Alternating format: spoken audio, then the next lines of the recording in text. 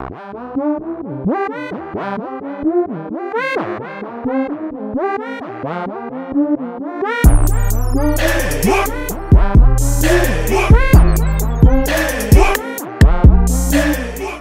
every relationship, there's the adoree and the adored. The man needs to be the adored and the woman needs to be the adoree. And the reason why is because women need more emotional stimuli in a relationship to be satisfied and happy. And the only way you're going to experience that emotional stimuli is if you're the person that's adoring the other individual. In every relationship, otherwise, she is going to treat you like a fan, my brother. What's going on, YouTube? It's your boy Ron, back with another video. If you're new to the platform, welcome to the tribe. By the end of this video, I hope you subscribe. Not waste any more time, let's go ahead and jump into the next video. Do you want your man to lead you? Yes or no? Absolutely. Okay. Amber, do you want your man to lead you? Yes. Do you want your man to lead you? Yes. Okay. So you want the man to lead you, but then you also said that you want the man to like you more than you like him. How can he lead you if he's pedestalizing you? Therefore, you would be the leader, right? Okay. So you got to think about it. None of you ladies really want a man that's thirsty or a man that he likes you more than you like him. Because those dudes you disqualify. You got to think about it. Y'all all got options, right? Yeah, y'all got options. You can be truthful. Y'all got options. Y'all got in your DMs. So since you have options, it's like you really want to be the adorer, the person that's adoring the man, because that's when you're at your most happiest. Right. If you're the adored, it doesn't work, because men that pedestalize women, those women punish those men. Those women disrespect them. They talk bad to them out in Walmart. They don't get the best experience from their woman. So my point is that in order for the relationship to work and to thrive, the woman must like the man more, especially in today's day and age, because women get so much free attention. Because if not, that dynamic doesn't work. Like, that woman grows resentment for that man. You're going to feel like you could do better. Today's a lesson, I see. Yes, a lesson that needs to be taught to many men so that way they know which women not to deal with. Because honestly, in my opinion, I think women know this. I think they just want the best of both worlds, and I hate to break y'all bubble, but that is just not gonna happen. There is no way you're gonna get a man that leads you but likes you more than you like him. It really does not work. But this is how I know this is true, because the next clip is coming from a woman, and she said something very, very similar. Check this out. And another thing real quick, I want to just give a quick shout out to Fugazi Podcast, David Cooley. He doing good work over there, because I noticed a lot of the people that watch me when I was looking at the analytics the other day apparently watch his podcast as well. So shout out to that brother. Let's keep it moving. Now, I don't know how to put this without this sounding ugly. However, fellas, you cannot love a woman more than she loves you. If you give a woman all the power in a relationship and you are a purposeful man, a businessman, you handle things and you're a real leader, there's a high probability that woman is going to throw you off your game. You can think that I'm lying, but I see it happen all the time. When you are a purposeful man and say you run into business and this woman has all this power, you're going to start losing. And I don't mean that in an ugly way, but if that woman has all the power, I'm telling you, she's going to throw you off. She will damage you emotionally because you're going to be chase-pleasing her emotions. And now I believe we need to be validated, validate our emotions. But I'm saying if you are chasing a woman's emotions, which is how we're made biologically, they never go away. You are going to be running, you're going down a rabbit hole and you'll never come back up. So if you don't handle your business and stand on some business as a man and stay focused on what you need to focus on and let that woman love you as she was designed to do, you're going to fall off. You can be mad at me, but I see it happen all the time. You, baby, first of all, you don't have to listen to me, but what I'm telling you is I have watched great men love a woman so much. And maybe I won't even say that this is in every instance. Maybe they're just loving the wrong woman. But if you get caught up in trying to cater to our emotions too much, we can literally destroy you. And I watch women do it. Some women do it intentionally. Some women do it unintentionally because they're not aware of their feelings and they don't have a lot of emotional intelligence or emotional control.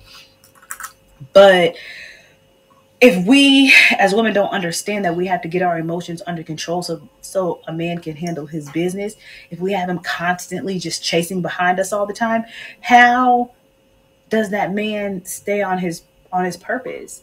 the fact of the matter is you have to leave those type of women alone and get with someone who is emotionally intelligent, or get her in therapy or something where she can learn to handle her emotions, because you're just going to end up in a bad situation. I never got the point of happy wife, happy life. You hear it growing up and it conditions you to think as long as a woman is happy, all will be well. And then you grow up in a generation where women strive to do exactly that, make sure that they are happy above all else, including above their partner. To live by happy wife, happy life is selfish. To live by happy spouse, happy house is love. And now it confuses me to think why a woman would put her happiness above anybody else when she asks for a leader, a provider, a protector all in one, to be loyal and to serve according to her emotions and necessities. Seems like a big responsibility to take on a wife. It almost sounds like a child.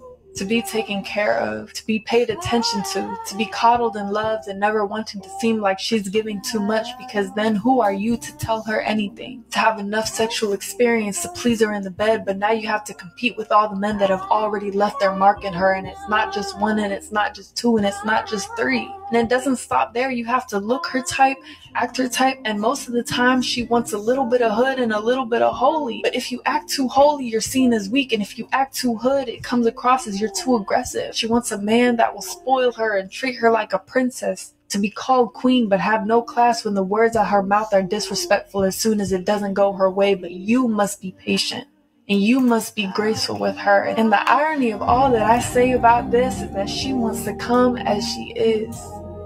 It sounds like she's looking for the love of God in men. I don't believe this, but this is what the girls are saying, okay? This is what the girls are saying. They like the medium ugly guys because they supposedly treat you better, because they're not full of themselves. A lot of girls don't go after the really good looking guys because they feel like it's too much competition there. He's getting his pick of the lot. If there's a Chris Brown in the room and then there's like a funny Marco, you would be surprised at how many girls will go for the funny Marco. Because let's say they both got the same amount of money. Let's say money's not the difference. Right. They will go off to the funny Marco because they know for a fact, like, you know what? He probably don't need to get as many girls anyway. So to him, I'm as good as it gets. Yeah, but what about personality? That's the mentality. Yeah, that plays a part. But I'm saying most women, when it comes to looks, stray away from the guys, that the Chris Brown guys. A lot of women don't. They might have sex with you or might whatever, but they don't want to settle down with you because they know other women are going to like you. And they don't want to have to deal with that because you can choose. As a good-looking man, you're tall, you look like Chris Brown, you're tall, you have money or whatever. Women can't manipulate those type of guys because they know they have their pick of the litter and they know they can get the baddest girl in the room. So they don't want to have to deal with that competition. What if he's that Chris Brown looking guy and he don't know? They'll pick you off of being funny. This camera on me?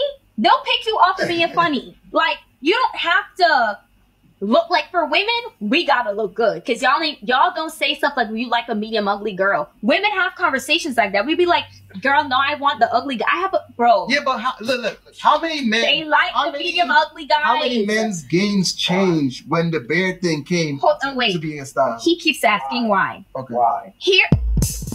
And this just is another perfect example of when I say when women really want to be the man in the relationship, they want to wear the pants, they want to have control. That's why they always have these talks about, I want the medium ugly dude. For everything that she mentioned, because she is 1000% correct, but the real reason why is because they can get away with a lot more with those guys and they don't have to put in the same amount of effort because he isn't getting the same attention from other women the same way a really attractive guy would, even if they both making the same money. So yeah, that's what that is. Let's keep it moving. So I'm watching this conversation and this lady starts going on this rant, and I just want to bring your attention because I don't think enough women recognize the words that they say and that your words have meaning and power, and men are taking from your words. They're not reading your mind. So she says if she's not getting what she wants or what she needs in a relationship, she is starting to work on her exit strategy to get out.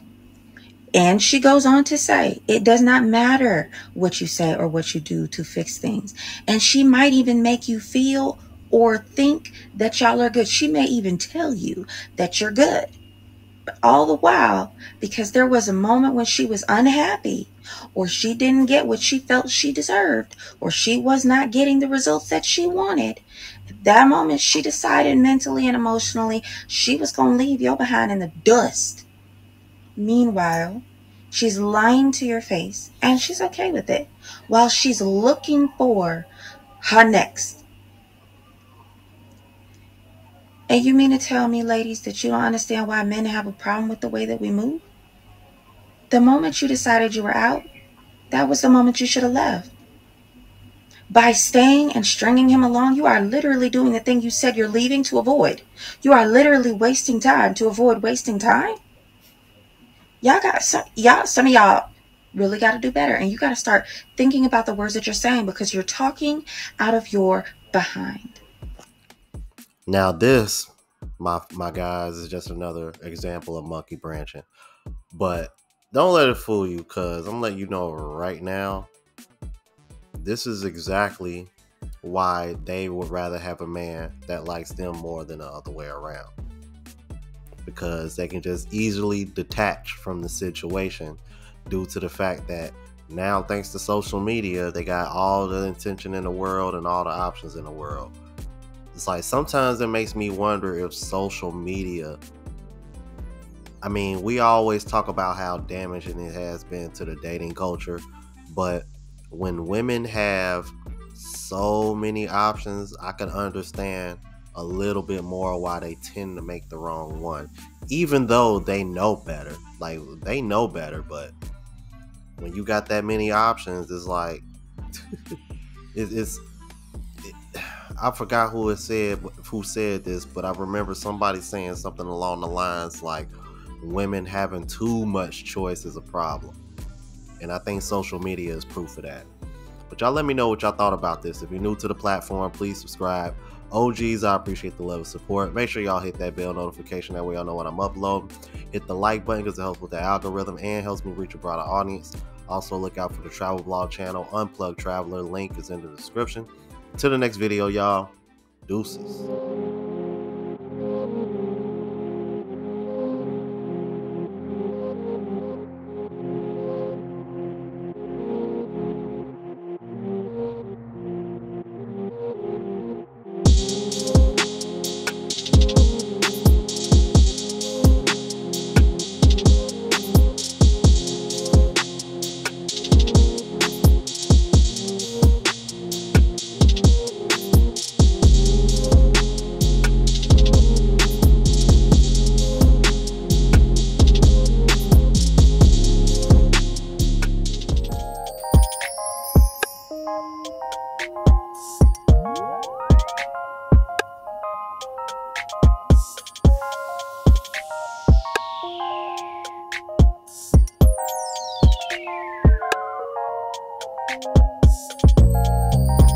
Thank you.